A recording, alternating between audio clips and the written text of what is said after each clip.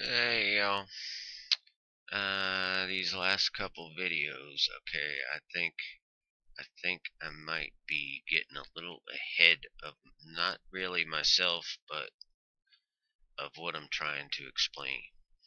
Now, if you've watched the two in the beginning videos, um, what I'm describing to you is how Satan came to be the power on earth that he is, and how we became trapped in the state that we are, and that right now we're doomed to die if you don't know the truth. And that's just a simple fact.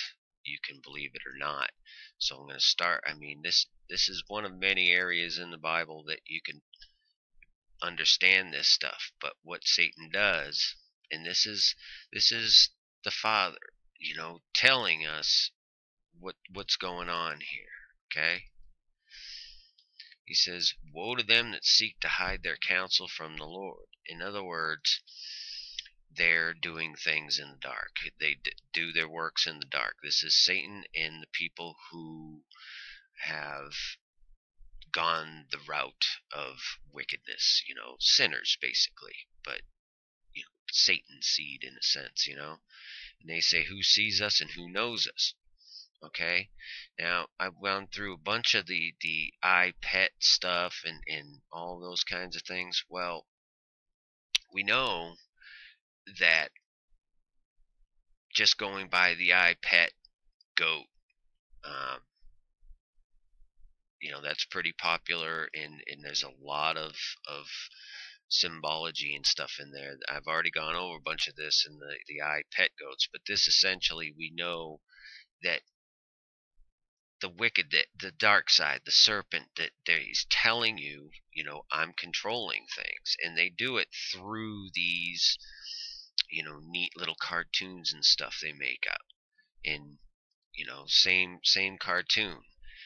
Here you have the distraught human, your average human, just walking around not knowing who they are, what their purpose is, you know, you know, why, we gotta die and all these things. And this is a perfect example of Satan. And biblically, I can pull this up in the Bible, but they use the winking of an eye and the sticking out of a tongue to quite literally mock you. You're the sheep. That is their direct way of saying, we know what we're doing. We run this joint, and you don't have a clue. So that's basically what they're saying. They're mocking and laughing at you when you see this, winking in the eye and sticking out the tongue. We see it all over the place. Look at this, is on Drudge today. Today. It's the 10th of January. Of all places that could be, on Drudge. Winking his eye, sticking out his tongue. You can't make this stuff up. It's the language they use. They are literally mocking you. And it's everywhere. Even in the pet goat one. See there? Yeah, man. They're just saying, you're a stupid sheep, and we're going to bleed you dry and feed off you. That's what they're doing. And this is real. This is no getting around it. This is real stuff. Even look at, this is the same iPet goat. Okay, this is how they communicate. You got the 3 lights, 2 lights, 2 lights, 3, 2, 2. That's one of their favorite numbers, and there's a few reasons behind that. March 22nd, that's like the first day. This scene here in the iPet goat. These fish here are actually called sheep's head fish. Look it up. That's what those are called. Sheep's head fish. This is the kind of language they use. I'm just trying to explain to you, you need to know your enemy in order to know how to defeat them. I mean, it's really that simple. The symbology just runs so deep everywhere. Hey, I wanted to show you this too. Do you know this is a scene right after he winks at you and gives his little smug little smile? And yeah, we have all this stuff, the dragon, all of it. But on the teleprompter, LOL, you know that one of the meanings of that is literally, this isn't a joke. This is no joke. In the abbreviated text world, I guess it's not widely known, but it's known. LOL means this is no joke. Okay? And they're serious. They are serious, but they laugh at you as they do it, thinking, who will ever see us? Who will know us? Who will see us? And who will know us? The way you see them and the way you know them is you need to turn them upside down. That's what you have to turn things upside down in the way you perceive life on this earth, and who not only Satan is, but who God the Father is. The symbology is just everywhere in this. I mean, here you have it starts out as the yin yang. Now you have the black sun moving in, and the yin yang becoming one solid line. You know, this is it a little bit before it forms together. They're showing you the black sun. They believe that the black sun is coming on the earth. I mean, that's essentially what this is. But the yin yang shows the good seed and the wicked seed at the same time. Essentially, what you're looking at there is the same as this here. You're looking at that there. Okay? Good seed, bad seed. Well, this is a good seed because you're born into this world upside down. Or, I'm not going to get into the semantics of that, but you understand what I mean. That's what this represents. One's right side up, one's upside down. We are born into this world upside down. You're literally one of God's angels that I'll show you. And into your skin suit, your serpent prison, basically. So you are born into the world upside down, and you need to be turned up right side up in order to understand basically what is known as the kingdom of God. Now I'm going to show you a couple things here, and you could take it for what it's worth, but this is an aerial view of the Vatican. Okay, I know there's some stuff out there already on the Vatican about the audience hall, and it's all true. The Vatican itself, this is St. Peter's Cathedral, and out into the square and down the whatever they call that, concourse or whatever. It's a giant serpent.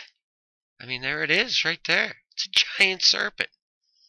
All right? I mean, you can't make this stuff up. The Vatican itself is a giant serpent. And, it gets even funnier than that. We get, let's see. Yeah, so there it is there again. Bigger picture.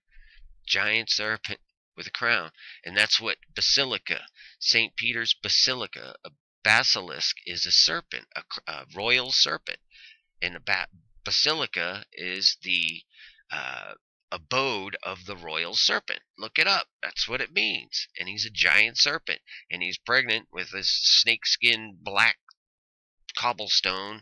And he's birthing out his little energy souls that he's going to devour, because we're just stupid sheep who, incidentally, you see this window right here at his mouth? You can't make this stuff up, you guys.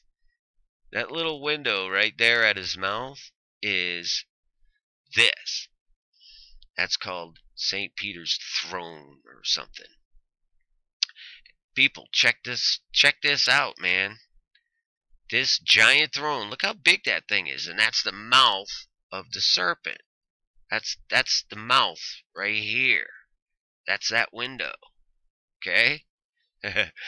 You can't make this up. Now, if you can't see that sheep, I don't know what to tell you, but there's an eye there, and an eye there. And this is like his snout right here, right? The nostril, There's his teeth there. And this here represents his tongue sticking out. He's a dead sheep, and there's his ears. I don't know how to work this thing very good. I get like a fine brush or whatever. This is his ears here. You see it? It's a sheep, man. And that's all the wool like around there. It's the other ear. That's a sheep. And all these little angels and stuff going around this window are getting like sucked into it. They're getting like, they're like, oh, we don't want to go in there. These are us, man. These are all the humans being birthed into the world, into Satan's flesh suit, and we're turned upside down so we don't know the kingdom of God. And in order to be born into the kingdom, to be born again, you have to be turned upside down. Gosh, I hope this is making sense, man. All I'm trying to show you is the language of the serpent, the language of the dark societies, of the people who, run the show on earth. And there's a bunch of other stuff, you guys, that I want to go through, and not to like predict things and decipher and decode all their little cartoons and everything. Is to help you to understand that when you know how they communicate is real, that there is a dark spirit behind it, then you can begin to turn their dark spirit images, if you will, upside down, literally in most cases, literally, and see the truth, the life, the way. You can be free from your serpent suit. I pray to the Lord God above, in the name of Yeshua, Jesus, my Savior, that one person out there gets something and pursues it. Let the Spirit come in you. It's real, people. It's real. And now's the time for you to search in that pit in your belly and find out what the truth is. Turn yourself upside down. Peace and love to all you guys, okay? Don't forget, there are many fish. Many fish. We do what we can. Take care.